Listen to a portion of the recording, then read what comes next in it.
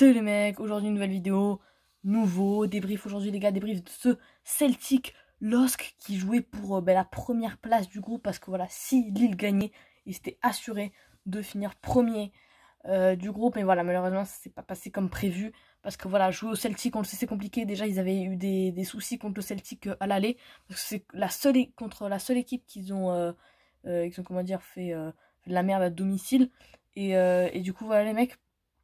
Et du coup voilà, Celtic qui est très bon en tout cas face au Losc, ils l'ont encore prouvé là, et en fait ils sont très bons tout court.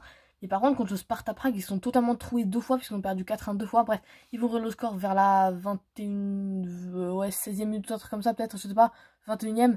Lille va égaliser très vite 3-4 minutes après, 24e je crois, et 28e malheureusement. Je pense que peut-être les Lillois n'étaient pas assez matures, mais ils se sont repris un but directement. 2-1 à la mi-temps, ça fait mal.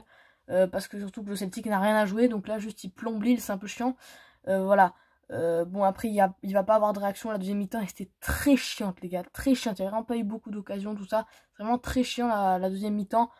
Et bon, pas grave. Lille ne gagne pas sur la pelouse du Celtic. Mais bon, au moins, ils sont qualifiés. C'est le principal.